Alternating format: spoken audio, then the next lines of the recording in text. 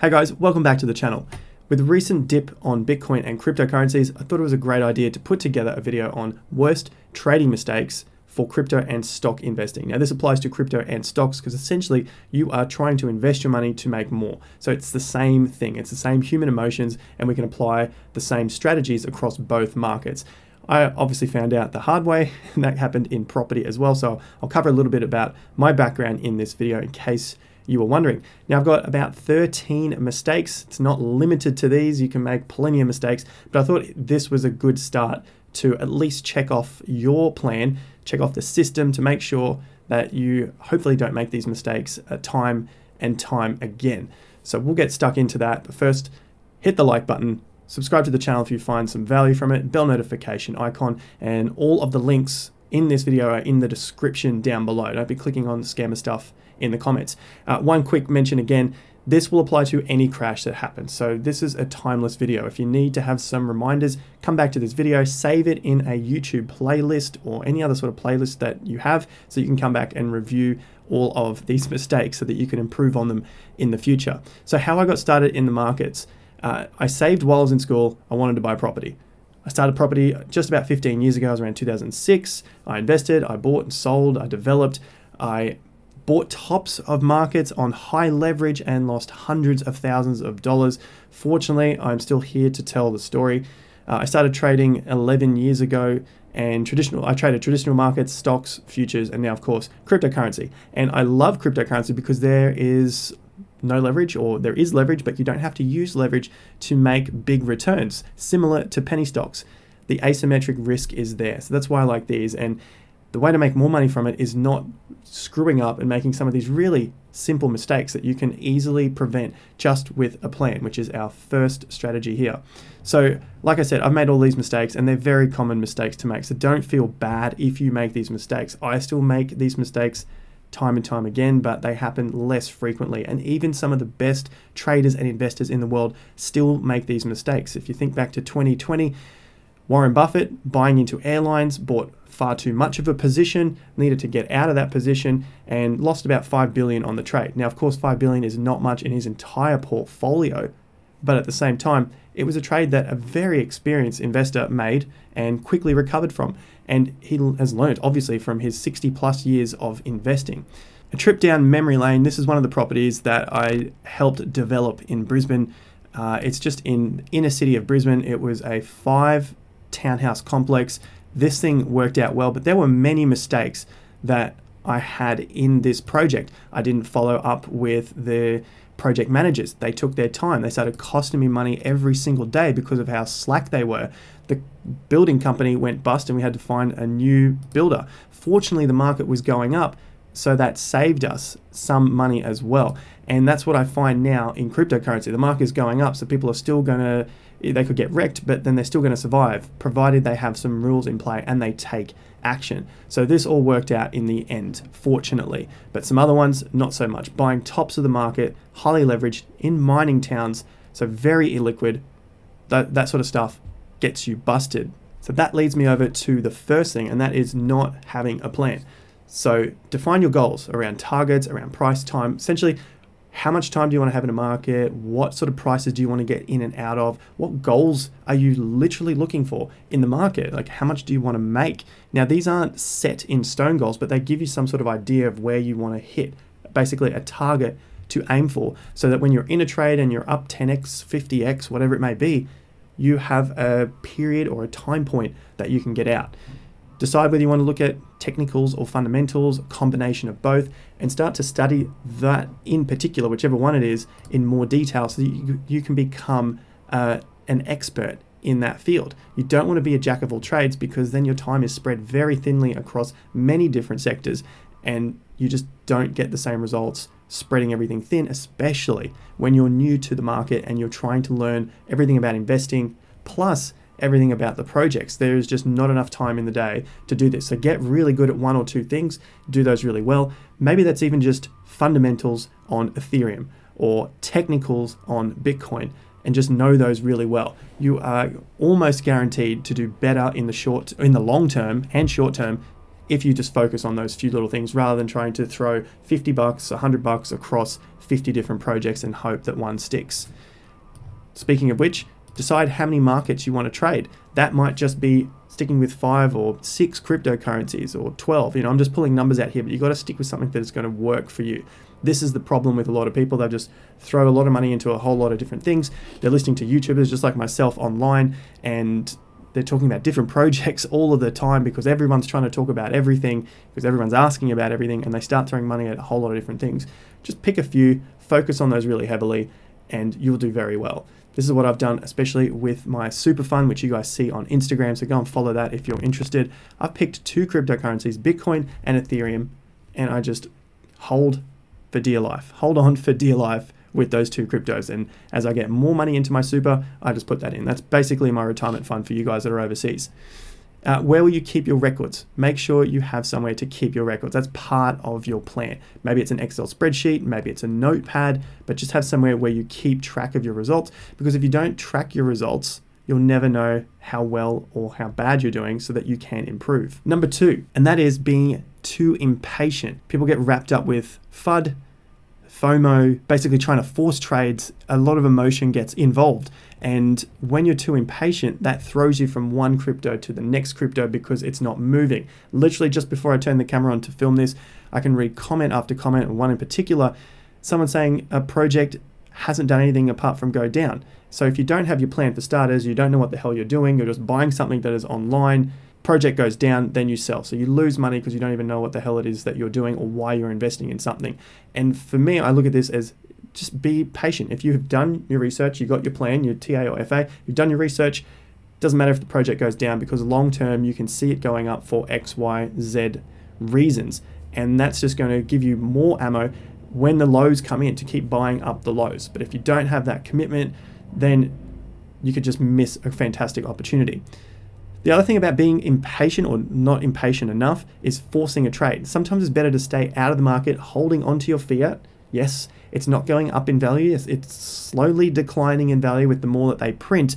But crypto, we know, can dump 80% in a matter of weeks. So if you just sit on the sidelines and wait for that right trade because you've got your plan set up, then that money is possibly better off just in your account and not losing you money in a trade just because you feel like you have to get into the market. You've got to be in it to win it. But at the same time, it's better to time it and just wait for a good time, or be convicted on the trade that you want to make. So don't try and force trades. Be patient.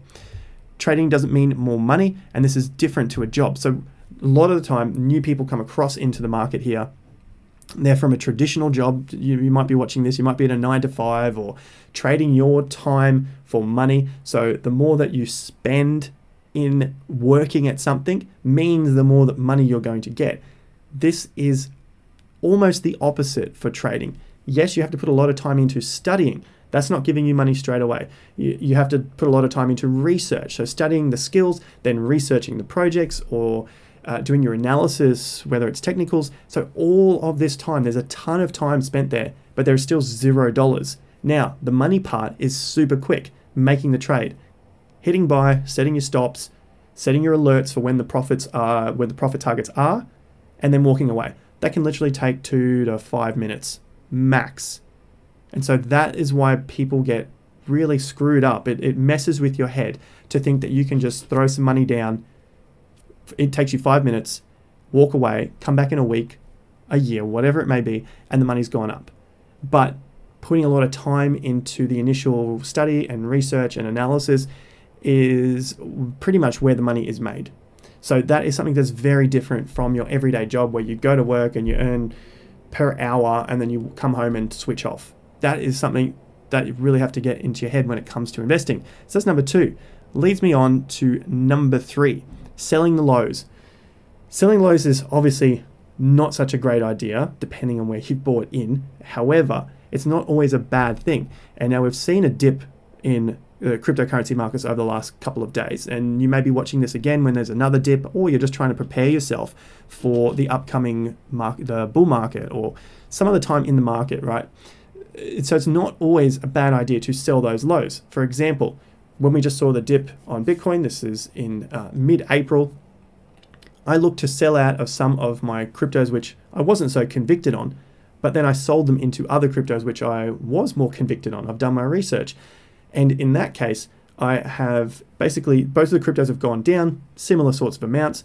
Now I can consolidate and put more into one of those projects. It looks bad on paper because there's a loss here and this one's not making any money. But long term, what I have found is that after I'm consolidating, that clears my mind of a trade which I'm not so convicted on. I was just looking at it for a trade. And then it gives me more time again because I have less projects to focus on. So selling the lows isn't always a bad idea, but if you just sell them because you don't know what you're doing, because you don't have a plan and you're not patient enough, that may not be such a great idea. So definitely stick to your plan and have a plan if you're selling. Number 4, buying the highs, chasing the pumps. This is why I said it leads back to patience and why I put patience at number 2. Have patience. It's harder to recoup losses. If you get a 50% loss, you need that same project to do 100% gain in order to make your money back. Here is a graph illustrating that. 50% down, 100% back. The project goes 60% down, you now need to make 150% back. 70% down, 233% back. 80%, 490%, 900%. So this gets exponentially harder to make your money back if the project drops. So in that case, have patience. Buying the highs, chasing the pumps can really screw you up. On top of that, we can look at our risk reward. Now we don't know this for sure when we're in a market. Say we're buying the tops, the risk gets very high because the market is very high at the moment and there's a lot of room for it to fall. And we may only end up with a reward of 1. And so that could mean the project might only double or triple from this point, but the risk is we could lose 80 to 90% to the downside because the market has run so hot. And for it to come back and make to break even, you need it to make 400, 900%.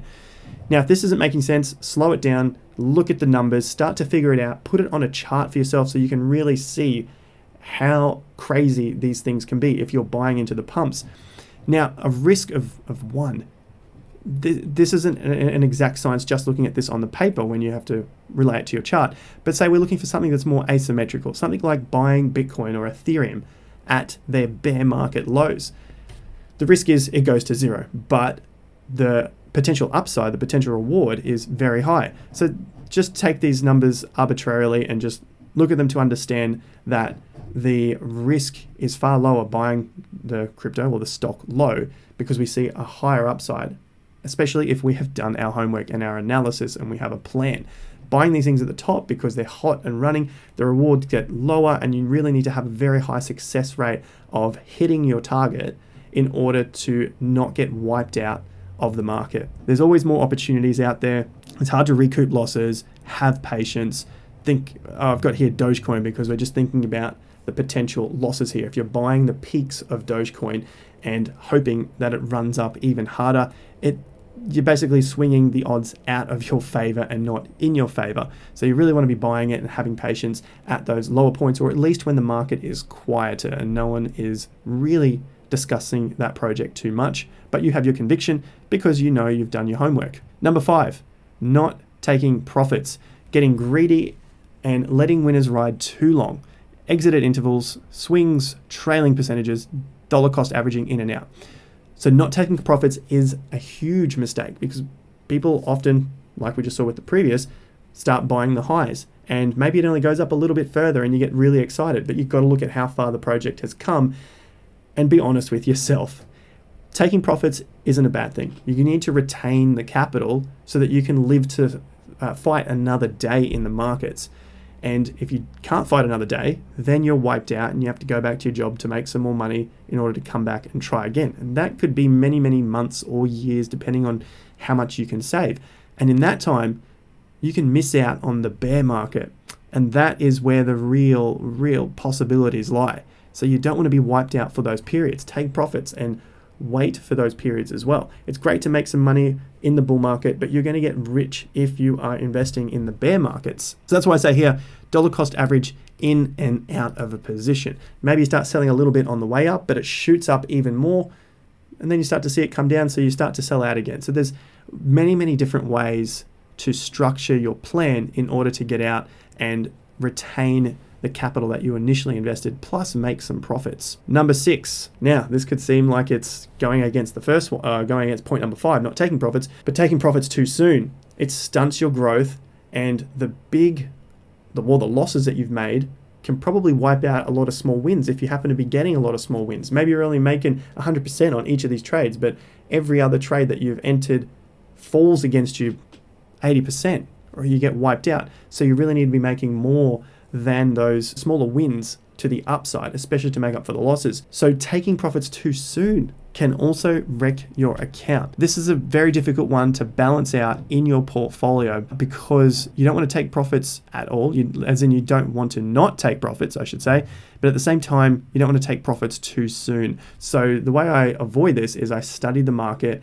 have my money management, which we'll get to in a moment as well, understand my money management and how far I need this project to run in order for it to balance my portfolio, take my initial out, and make some profits. If the project continues to run, no problems. I've made my money back, I've made my gain, I can survive another day and go and make another fantastic gain on another project. So I don't want to take these things too soon because I can lose those bigger upsides.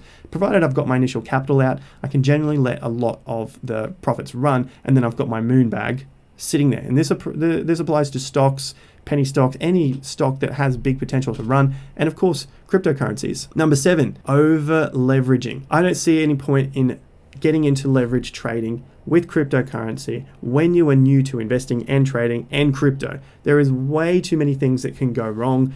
If you are a superhuman genius, and we've got to be honest with ourselves, there's not many of those, then you want to be able to sleep at night. And adding another fuel to the massive fire already, you've got your inexperience, like I said, with trading or investing, and now you're trying to add leverage on top of that with no plan, no money management strategy.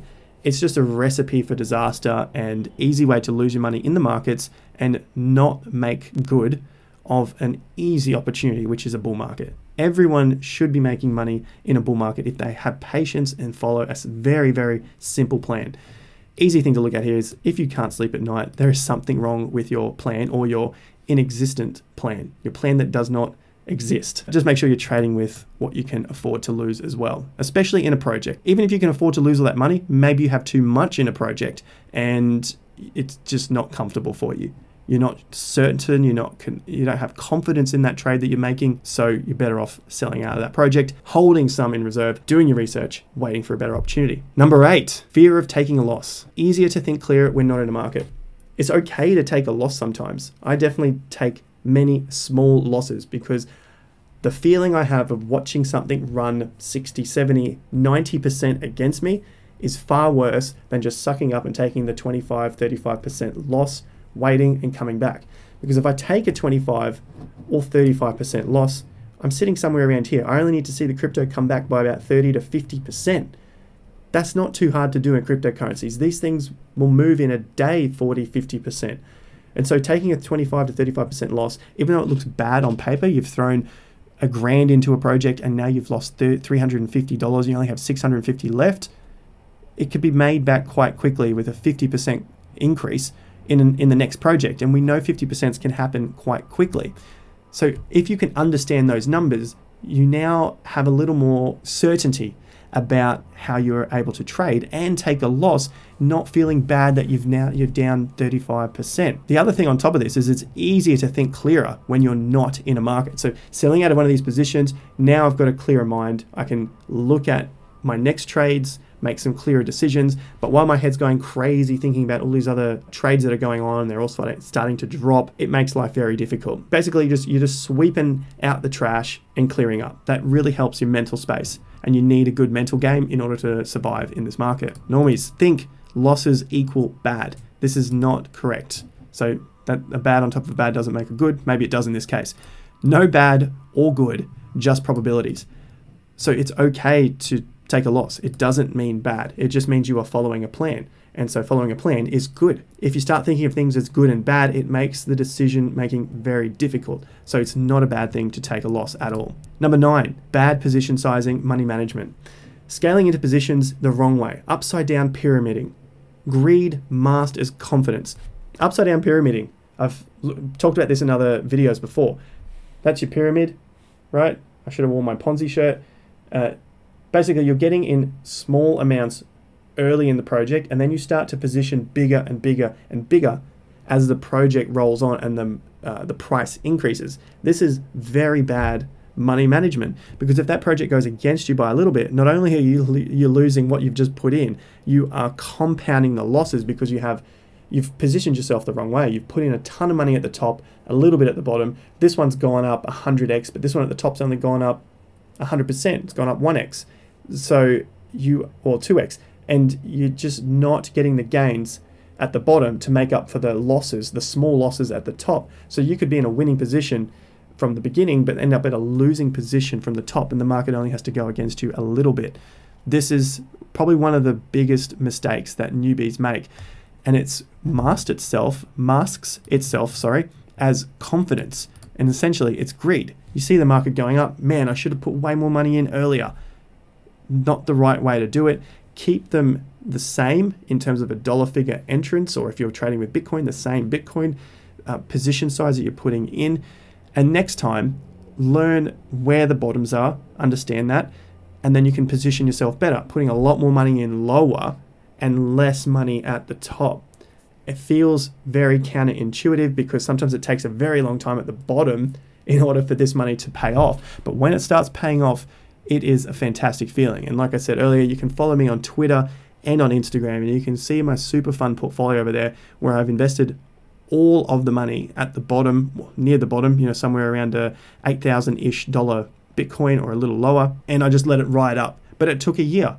My retirement fund was essentially doing nothing, and now it just started to take off, and that's where you start to see the gains. It also happens in reverse, getting out. You start to sell out just a little bit at the top, and then more and more and more, and as the market tanks, you sell out all of it, and you basically just turn a winning trade into a loser. The game is to stay alive and then thrive. So position yourself in a way that you're going to stay alive in these markets, and you'll be able to have enough money in there and enough time in the market to build your experience to make this a full-time profession. Speaking of a full-time profession, there is the Investor Accelerator course that you can pick up. There's a link to that in the description down below. It's a 12-month membership, very reasonably priced, so you can stick with these principles and learn them along the way in your cryptocurrency or stock market investing journey with a group of like-minded investors in a community over there. Number 10, using too many indicators.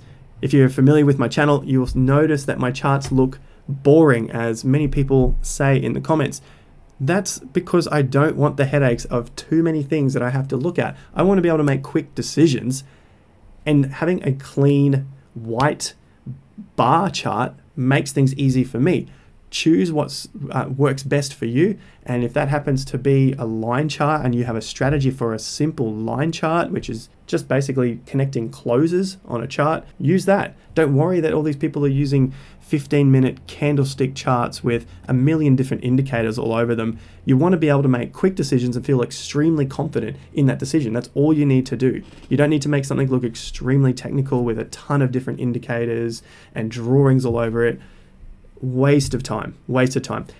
Do it initially, and you start to learn, all right, I can clear these certain things off because they're not actually helping with my decision making. I just want the maximum or the minimum amount of things I need in order to make a quick decision. And that's it. That's all you need in one of these plans. 11, buying bad crypto projects with profits, for example, ICOs, and scams. So this is a huge mistake. I definitely made this 2017, bought into many ICOs with my profits at the top. They were big profits, and those companies, they're non-existent now. They're around, the token's worth basically zero, or you can't even trade it on an exchange, or they still haven't released the product that they said they would release. So essentially I can kiss that money goodbye.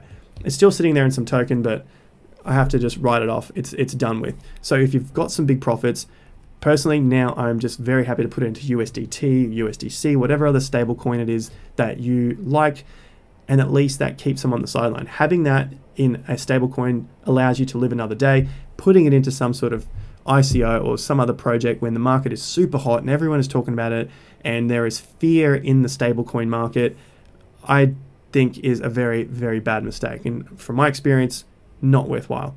Stablecoin, even if there is bad news on the stablecoin, I'm definitely keeping it in the stablecoin over some crappy ICO project which promises the world and has all the buzzwords in the white paper. Scams are all the stuff that we see on Telegram, Discord, Instagram, Twitter, and the scams in the comment section of YouTube come in many different varieties. So yeah, don't be sending them cryptocurrency over there. And lastly, the belief in gains that will last forever and we continue flipping them like we did in 2017 into other ICOs, eventually it all comes to an end. So really got to be prepared for that. As things get super spicy, it's probably the end of the market. Bonuses, number 12, looking at this, listening to random advice on the internet.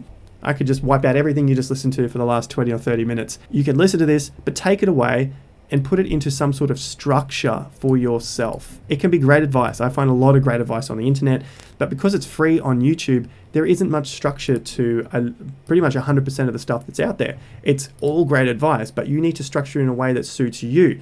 The structure here suits me. That's why I put it together in this way. But if it doesn't suit you, it's going to be very difficult to follow. So make sure you take what works for you, put it in a plan that works for you, and go and test the plan. Make changes to the plan if you need to. Number 13, we're finally here. Choose the right broker. There's a pretty big problem with new people to cryptocurrency, potentially stock investing as well, but we'll focus on cryptocurrency for this one. Sometimes the fees are super high. Sometimes there is system outages. Have a backup. And the slippage liquidity on that broker exchange, basically those cryptocurrency exchanges. Here's a way that I look at it. I'm Australian, so I'll have an Australian exchange. I'll have a backup Australian exchange. I'll have an international exchange. I'll have a decentralized exchange. It sounds like a lot of work, but this is the Wild West of cryptocurrency, and this is why you get massive gains. If you have everything provided for you, you're going to have everyone else in here and you're not going to be making the same sort of gains. So you just got to be prepared to put the time in to make the massive gains. Just like we've seen with a lot of the Ponzi scams, Ponzi coins that are playing out on PancakeSwap. You know, this is 2021. Ponzi schemes are playing out on PancakeSwap. So if you don't know how to use all these things, then you're going to miss out on the Ponzi scheme scams, which probably isn't a bad thing anyway. So just looking at this, system outages is pretty much why I have multiple backups in Australia and internationally as well. So have a backup plan, have a backup exchange, look out for the slippage and liquidity on the exchange, so the volume that's trading, because you don't want to get caught out with high fees and then not getting a good fill on the trade that you're about to make. That is my 13 common mistakes which we all make coming into cryptocurrency. Maybe we make some, maybe we make all of them, maybe we make more, which maybe they're out there. Let me know in the comments down below. What other mistakes have you made in cryptocurrency, in trading stocks, in investing in businesses or real estate? Let us know in the comments down below, and hopefully other people can learn from that and add it to their plan and be aware of some of these mistakes in investing. Now, if you found some value from that, let me know in the comments down below. Hit that like button. It goes a very long way to helping out the channel. Subscribe to the channel if you want to see more information on cryptocurrency and investing. So hit that subscribe button and the bell notification icon. There's also a link in the description for our Investors Insider newsletter. Comes out every 2 weeks, absolutely free. It's on cryptocurrency and investing. So it's not just crypto, but there's a lot of crypto information in there. It's all free. Just check the link in the description down below. And like I said earlier, the Investor Accelerator membership for crypto and stock trading, link to that is in the description down below as well. Go and check that out. I'll catch you guys at the next video. Subscribe, like, share, but until next time, have more fun to get more done.